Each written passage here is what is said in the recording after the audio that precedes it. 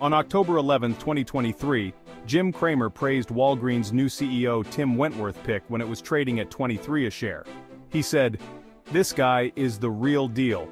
I just salute him and think he can take you to a higher price and the stock should be bought, perhaps aggressively." Fast forward to now, the stock is now trading in the mid-teens. Did you fall for his call cause Cramer recommended it? A blue-chip name company that has been in existence for over 100 years is now in a downward spiral. How did a company as large as Walgreens fail to properly vet Theranos? Former Walgreens CFO Wade Miquelon described how Theranos wooed him. Walgreens was ordered to pay $44 million to settle Theranos fraud claims. Walgreens is a complete woke disaster. Stephan has advised his investors to back off from Walgreens when it hits the mid-20s. The Affirmative Action Brewer CEO received a $9 million severance and remain as a special advisor through February 2024 that will pay her a monthly consulting fee of $375,000, Walgreens said. She got paid handsomely from a company that she had helped destroy.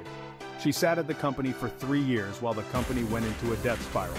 A quick look at Walgreens' financials: terrible margins and a $34 billion in debt. Don't get lured in by the dividends. Walgreens may not exist in 10 years if they don't get their acts together. If you don't have a competitive advantage, you will never beat the market indexes. Stephan's research and insights offer retail investors a priceless competitive advantage. Keep listening to the con men and idiots in the financial media and on YouTube. You will keep losing money and miss out on tremendous gains.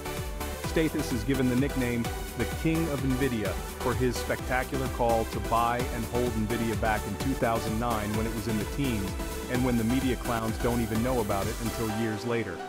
Click the link below to learn about Stephan's track record.